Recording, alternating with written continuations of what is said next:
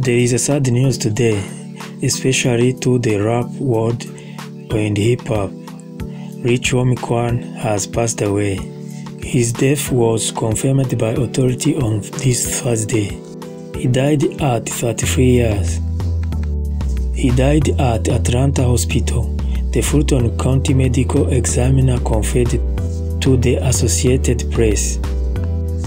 Rich Homie Quan and Young Thug struck gold in 2014 with the song Lifestyle, lifting both of them to the top of the chart as a press of XXL freshman class of serious success. But their musical partnership failed shortly after that, which prosecutors believe led to a catastrophic falling out between two factions and Broad Street gang in Atlanta. Among the victims in that conflict was Kureba Lamar, Rich Homie Quan's father, who was shot at the barber shop he owned by rival gang members. Prosecutor charged Jeffrey Williams Young Thug in expensive racketeering and gang case of the YSL Street Gang in 2022, a trial that has become the longest criminal case in Georgia history. Rich Homie Quan, Birdman, and other rappers were named as a political witness in the trial. Atlanta rapper 2 Chainz said on Instagram, "Special prayer for you and your family, and pray for any and everybody that's dealing with something. My condolences, bro." Deqyantes Devontay Lamar, professionally known as Rich Homie Quan, was born on 4th of October in 1990. He passed away on 5th of September 2024 at the age of 44 years.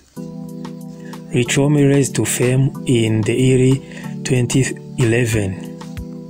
He gained full success in 2013 with single Type of Way, and his collab with Young Thug Lifestyle in 2014. Condolences to his family, his fans, and all his friends. May he rest in peace. Thank you for your time. Thank you for watching. Don't forget to like and subscribe. If you have any suggestion, write in the comment. Thank you. Have a nice day.